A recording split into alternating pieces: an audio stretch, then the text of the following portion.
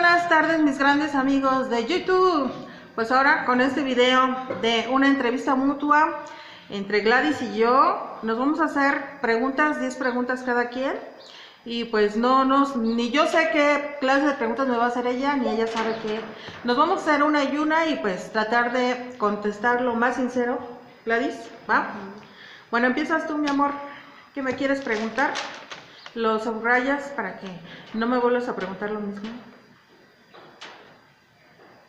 ¿Cuál es tu deporte favorito? Trata de elevar más tu voz para que se escuche. ¿Cuál es tu deporte favorito? Pues mi deporte favorito, si ya ni hago nada, ya no hago nada, pero uno de mis deportes favoritos, a pesar de que pues no lo hago, tiene muchísimo tiempo, me gusta mucho el básquetbol. Es uno de los mejores.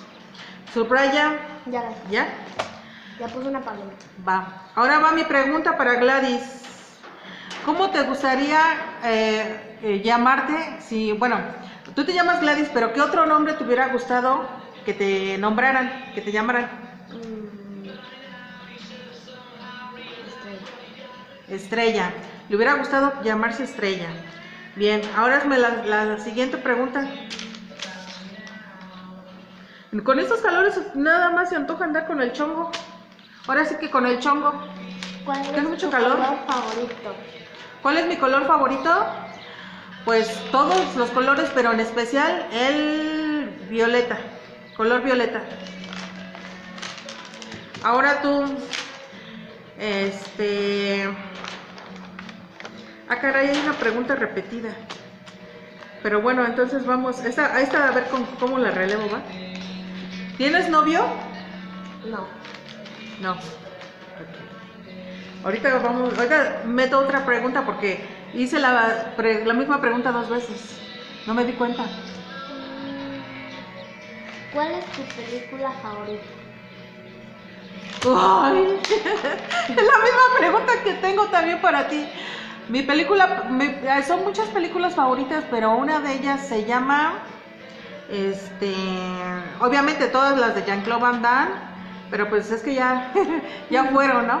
Pero hubo una de ellas, hay una que no recuerdo su nombre, pero es donde el chico se queda en una isla que no recuerdo su nombre y después, a ver si la pongo acá, debajo del video, pero el chico se queda en una isla y sobrevive, pero una de esas islas está encantada y luego ahí está un león o un leopardo, no, es un leopardo creo. Bueno, luego les explico, pero ya no me acuerdo del nombre de esa película, pero no es de clase de película. Pero no me sé el nombre, no me acuerdo del nombre. Bueno, entonces, ¿qué piensas de las personas mayores, Gladys? ¿Cuál es tu concepto? Ajá, ¿qué es lo que piensas de la gente mayor? O sea, de la gente, pues así como yo, pues de toda la gente que ya es mayor de edad. ¿Qué es lo que piensas de esas personas? ¿De esas personas? Ajá, ¿qué piensas de la gente mayor? Yo siento que está chueca la cámara. Yo pienso que las personas, pues, como nacieron, así se van a quedar, se van a hacer chiquitas, pues se van a morir. Pienso que son como nuestros personales, que nos cuidan, así como mi abuelita. Ajá, pero eleva más tu voz, mi amor, para que escuchen. Así como mi abuelita, yo creo que es cuidar a los mayores de edad, porque muy pronto se nos van a ir nuestros seres queridos y así. O sea, ¿tú piensas que los menores de edad deben de cuidar a las personas mayores de edad? Ah, ya, ese es tu concepto. Ah, muy bien por ti, Gladys. Ahora sigues tú. Voy a sacar, si está chueca mi cámara, no la he podido componer. Es que tengo un trípode, o qué sé cómo se llama esta cosa que compré. Pero me cuesta mucho trabajo estarla. A ver, ¿cuál es? ¿Cuántos años tienes? ¡Ay, Dios mío! ¡Ay! Creo que yo siempre he dicho que tengo 50 años, pero como hoy es una entrevista de hablar netas, de hablar lo mejor que se pueda, de hablar lo más sincero, pues soy de 1972, del año del caldo. Creo que tengo 48 años. La verdad, de tanto que digo que tengo 50 años. Ya contesté las preguntas en la mesa. Ah, bueno. Ay, perdón. Se enoja. Es que soy bien guacamaya. A ver. Bueno, creo que tengo 48, ¿eh? Va. A ver, la cuarta dice, ¿qué es lo que te gusta más jugar? O sea, de todos los juegos, ¿cuál es tu preferido? La lotería.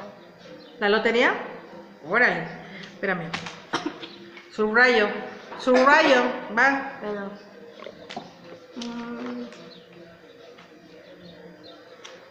¿a los cuántos años tuviste tu primer novio? ¿A los cuántos tuve mi primer novio?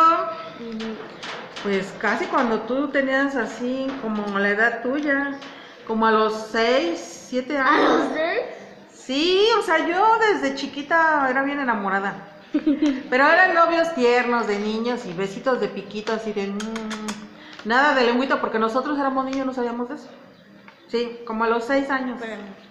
Subraya. ¿Qué te gustaría ser de grande? Enfermera. Enfermera. Órale, pues. Padrísimo. Estaría bien para que me veas cuando yo ya esté viejita, que ya falta poquito, ¿no? Y tú no reconoces bien lo que es amar. Yo... ¿A los cuántos años te casaste? ¿A los cuántos años me casé? Bueno, yo realmente nunca me he casado. No. Ojo, chicos, pónganse vivos, igual y me decido por uno de ustedes y sí me caso con uno de ustedes. Yo nunca me he casado, gracias a Dios, porque por muchas circunstancias, realmente yo no creo mucho en el matrimonio, pero sí creo en el amor verdadero. Y yo nunca me he casado, nunca, sí he vivido, sí viví con una persona en unión libre, pero nunca me he casado. Pero si quieres saber si viví con alguien, a los cuántos años viví con alguien,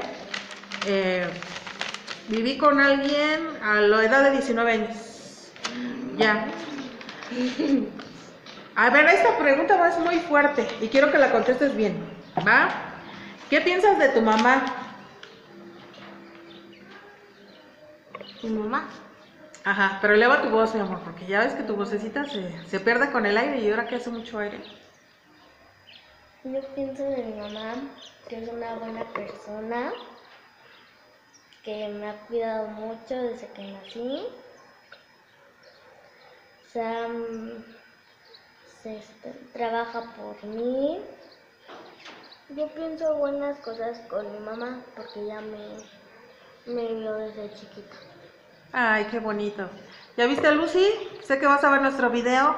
¿Ya viste lo que piensa tu hija de ti? Tu hija te quiere mucho y pues siempre me lo ha dicho que ella te quiere mucho.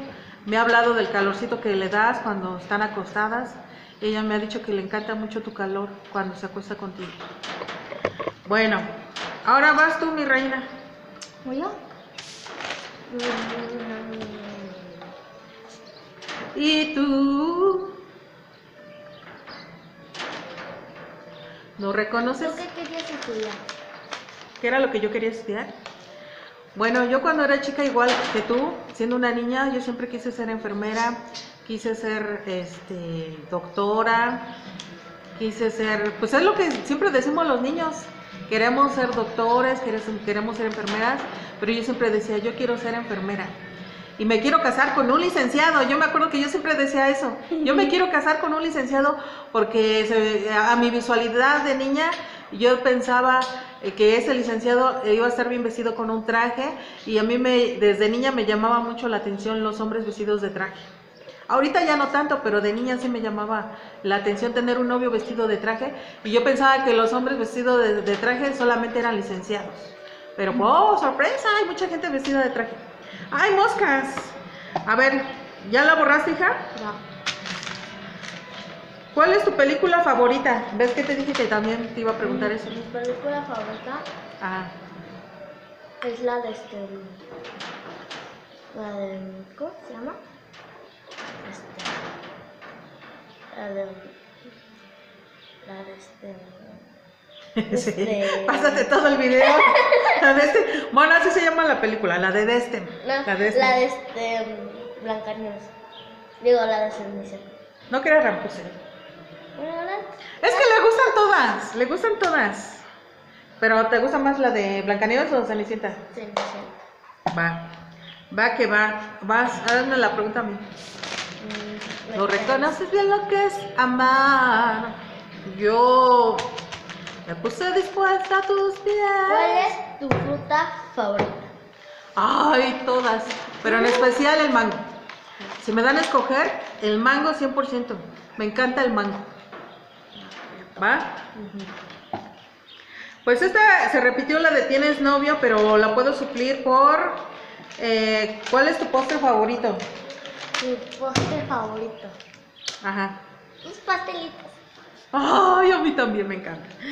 Los pastelitos, fíjense, coincidimos en varias cosas, Gladys y yo. ¿Sigues tú?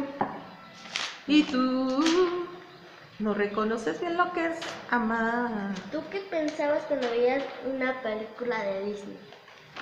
Ay, para mí era un manjar ver películas de Disney. Pues sí me tocó ver películas de Disney. Que pues es que Disney es muy viejo. Y yo sentía muy bonito ver esas películas. Los niños nos sentimos como en un sueño ver películas infantiles. No queremos que nadie nos moleste porque nos metemos en ese mundo de fantasía. ¿Ya? ¿Ya terminaste todas? Entonces no eran 10, mamita. Sí. Porque a mí me... 1, 2, 3, 4, 5, 6, 7, 8, 9, 10. ¿Qué? ¿Qué te fastidia hacer? ¿Qué es lo que más te fastidia hacer? Lo que más fastidia Ajá. es levantarme temprano para ir a la escuela. ¿A quién no? Me imagino. Es lo que más le fastidia a Gladys. Pero pues yo no sé cómo están las preguntas. Se me hace que te comiste una porque aquí me falta otra. Aquí dice, a ver, te voy a hacer la otra. ¿Crees en los duendes y crees en las hadas? Sí. Sí. Fíjense lo que está contestando Gladys. Este tema es muy importante. Chequen, señores, papás de familias, porque me tocó un caso. Aquí venía una vecinita con su niña y a los niños les encanta escuchar cuentos de hadas, de duendes, y resulta que yo le platicaba mucho de un duende a la niña y en la escuela se burlaban de esta niña, que porque decía que los duendes, les decían los otros niños que no existían los duendes. Entonces es muy triste que ahora muchos papás modernos, entre comillas, le llenen el cerebro no de cuentos, sino de que les metan mucha cosa de ¿cómo se llama? Celulares, tablets, para que los niños pierdan esos momentos tan bonitos que es el creer en duendes, que es, yo de chiquita yo creía en muchas cosas. Aparte ustedes saben que yo tengo el don de la evidencia, yo veía muchas cosas y feas también las veía cosas bonitas y feas, pero hoy en día se me hace muy triste que muchos niños, en vez de creer en hadas, en cuentos, estén con el celular, con juegos sangrientos, con juegos de matazón, con juegos de sangre, y que sus padres lo saben y no digan nada, y que los mismos padres se burlen de que los niños crean en duendes y hadas, cuando es lo más sano, lo más normal, lo más natural en un niño. Y ahora los padres de ahora les meten el celular para que no los molesten, y los niños se agarran internet y se van por otros lados. ¿Me explico? Entonces me pasó esa triste realidad, e incluso la señora se molestó y le dijo a la niña que no creyera en esas cosas porque sus amiguitos de la escuela se burlaban de ella. Incluso creo que esta niña iba en primero de primaria, y a mí se me hizo triste porque yo llegué a ver el celular de la niña, sus juegos. ¿Saben de qué eran? De esos cómics donde se les cortaba la cabeza a una niña, o de esos gatos que se le saltaban los ojos, que se le caían los ojos al gato con sangre. Entonces yo decía, qué tristeza que su mamá vio mal que yo le platicara de duendes, que le platicara de esas cosas, y que su mamá esté permitiendo que su hija vea esta clase de caricaturas. Entonces hay que ser conscientes, papás, de que pues realmente ni un niño no debe estar mucho en la fantasía, pero tampoco debe estar mucho en esa clase de cosas de agresión, de agresividad, de muerte, de sangre. O sea, hay que nivelarnos, porque es bien triste, de verdad. Qué bueno que tocamos este video, Gladys. Y pues vámonos porque me está marcando que tengo un poco tiempo. Y pues era muy importante este video y pues ahorita estoy aprovechando, Gladys, porque mañana se me va de vacaciones otra vez. Y pues hasta que vuelvan a abrir las escuelas, no sé hasta cuándo van a abrir las escuelas, hija. ¿Al 30 de abril? O sea, pues imagínense cuánto tiempo, ¿no? Entonces, pues qué bonito que tocamos este punto. No les metan mucho el celular a sus hijos. Déjenlos creer en cuentos de hadas, déjenlos mientras sean niños. Poco a poquito van a ir despertando, ellos mismos se van a dar cuenta de muchas cosas reales y no reales. Entonces, imagínense estar regañando a tu hijo por creer en duendes y le estás dando juegos de sangre, juegos feos. Pero bueno, lo dejamos así. Hay muchas cosas por decir. Espero para la otra semana o cuando venga Gladys volver a tocar estos temas. Y nos despedimos. Esperamos hacer otro video. Despídete, hija. Adiós. Bueno, les mando la luz rosa, la más poderosa, que es el amor de mi Padre. Y pues hay que darle chance a nuestros hijos que crean conforme a su edad, ¿va? Nos vemos y suscríbanse, dejen su like y comenten. Bye bye, mis amores.